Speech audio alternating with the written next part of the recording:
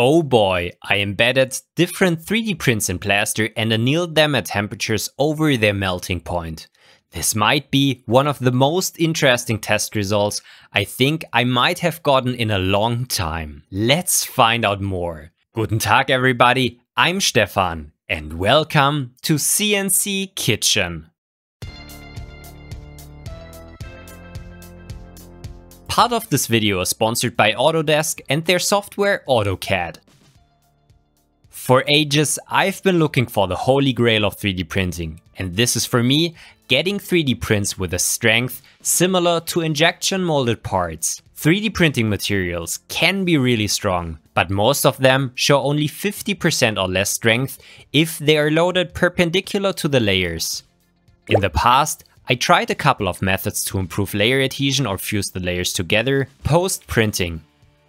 Even though some helped a little, none of them showed a significant difference. A couple of tests involved annealing the parts, simply in an oven, submerged in sand or even ABS, internally reinforced with polycarbonate.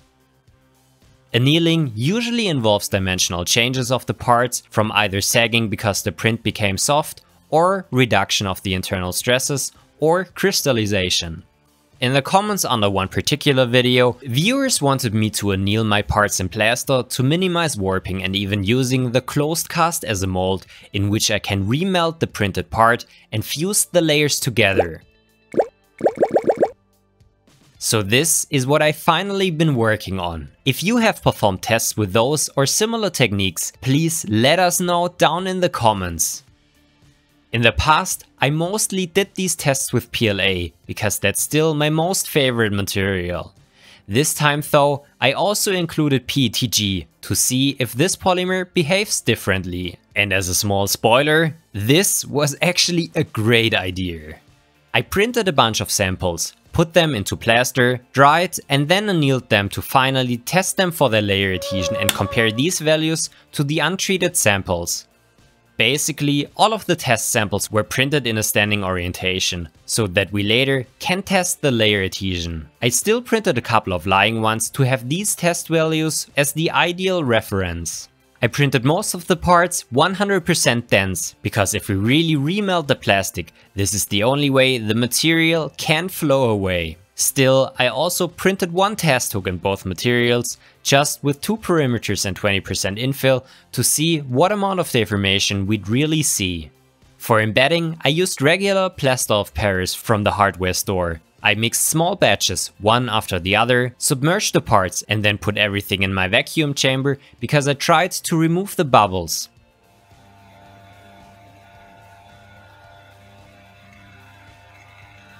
In hindsight, this probably wasn't the best idea, because somehow the vacuum caused the plaster and the water to separate again, making the mixture really hard. For the later casts, I didn't use the chamber anymore and made the mixture noticeably more liquid, so that the bubbles rise to the top on their own way more quickly. Keep in mind that the working time with plaster is only a couple of minutes until it starts setting, so work quickly. Larger quantities can sometimes also be a problem, because the mixture significantly warms up during curing and might, in that state, already mess with the polymer. Oh, and by the way, if you enjoy my videos, make sure to subscribe and select the notification bell. A day later, I removed the plaster from the cups to dry it. Drying everything before annealing is very important. Not only would the water start boiling and crack the material, but the water will also cause hydrolysis in the 3D printing material and make it brittle. I made some pre-tests and noticed that it can be hard and time consuming to dry the parts in the annealing oven, so I instead put them into my food dehydrator at around 50 degrees Celsius. Because it's hard to judge from the outside if the plaster is dry, I weighed the samples regularly until the weight didn't significantly change anymore. Altogether, they were in the dehydrator for around 36 hours. Still, after performing all of these tests, I should have probably left them in there even longer, since not only was the plaster wet, but also the polymer absorbed moisture. Next, I finally put the cylinders into my lab oven, raised the temperature first to 100 degrees Celsius, and then continued all the way to 200 degrees Celsius. While our parts are annealing in the oven, let's quickly talk about today's video sponsor Autodesk and their software AutoCAD. AutoCAD has been around for ages and was even my first CAD software that I learned during an internship in the US more than 10 years ago. AutoCAD is a professional computer-aided design software for architects, engineers and construction professionals that rely on precise 2D and 3D drawings.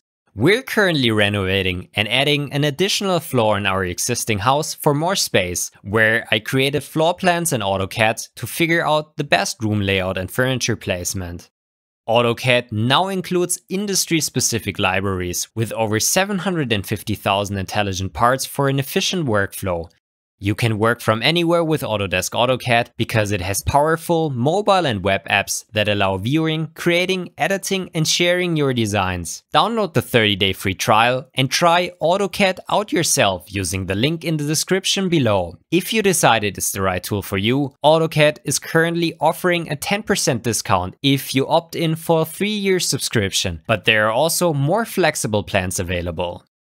If you have a subscription, you won't be left on your own, because they not only offer online resources with documentation, tutorials and more, you can even schedule a call or an online chat with a support specialist to directly solve your problems. Thank you Autodesk for sponsoring part of this video, and don't forget to try AutoCAD for free using the link below if you got interested. After around 3 hours at the maximum temperature, I turned off the oven and left the parts in there for a night to cool down. The plaster cylinders didn't look significantly different, only one showed a slight crack.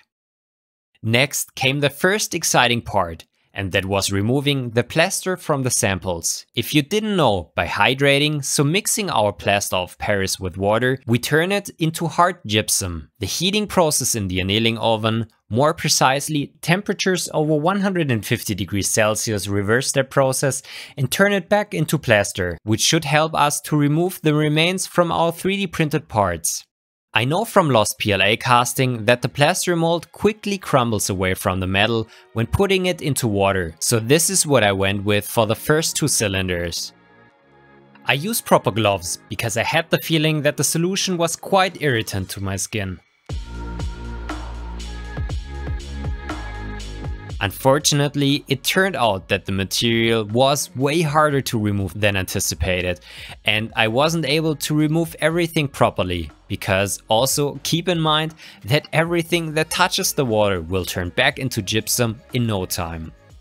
I even wasn't able to remove the PLA tensile specimens in one piece because they already snapped in the mold. So with the other 2 plaster cylinders, I first crumbled away most of the material and then removed the last remaining bits under running water with a brush, and that worked way better. What we're able to see is that the PETG definitely melted, because at the hooks some of the material flowed into the air bubbles I wasn't to remove, and the hollow hook also collapsed. The PLA parts, on the other hand, didn't look that affected. Even the hollow part still had its initial shape, though there were some spots where the material filled some bubbles, so the material definitely got soft, though probably not as much as PETG. This is probably due to the slow heating in the mold, where the PLA increases its degree of crystallinity by a lot and therefore gets heat resistant up to almost 200 degrees Celsius, which I'll show you in a bit. PETG doesn't show that crystallization effect, why it doesn't get more heat resistant during annealing. But now let's see how the strength of the material really changed. I tested all samples on my DIY universal test machine to increase repeatability. Let's start with the reference hooks that were not treated in any way. First, the ones printed standing to judge layer adhesion.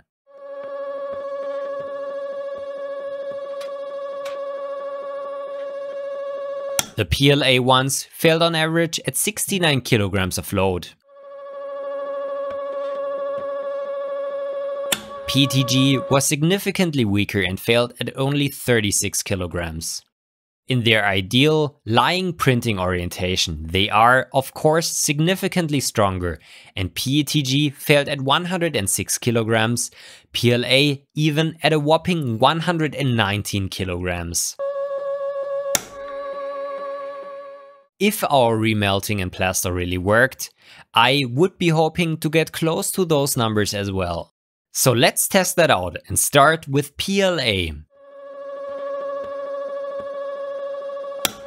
The hooks that I annealed and plastered failed similarly to the untreated ones right through the layers. Sadly, also the average strength was over 30% lower than before, so here no fusing of the layers happened. But let's get to the PETG, and oh boy, those results were more than impressive. The parts didn't snap through the layers, but either violently ripped or even yielded, what never happens with those standing hooks.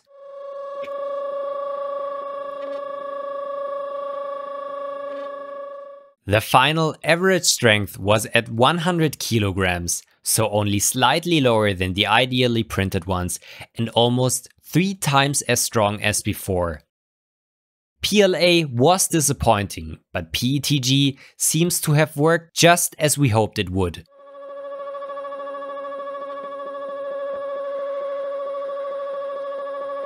The hollow hooks showed similar results, with the PLA hooks becoming weaker, and even the deformed PETG hook doubled its strength.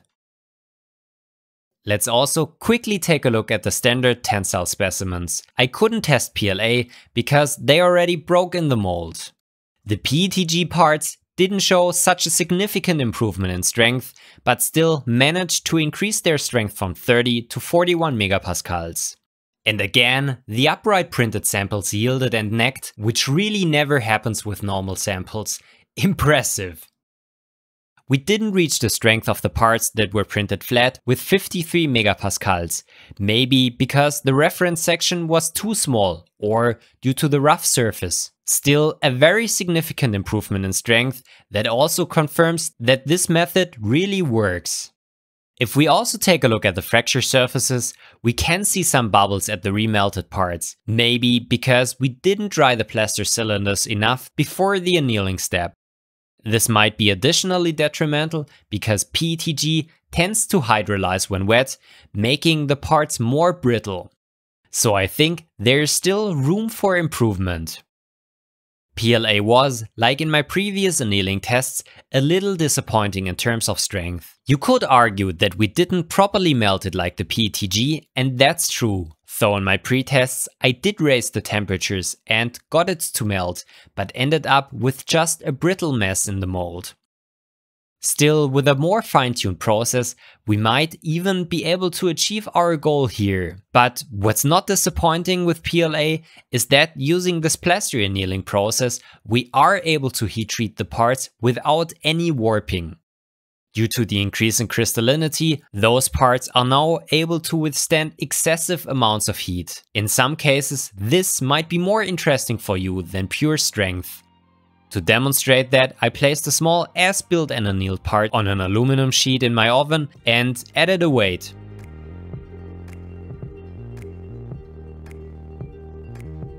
The untreated part already failed right around the 60 degrees Celsius level, whereas the plaster annealed one, even in its hollow form, was still strong at 170 degrees Celsius.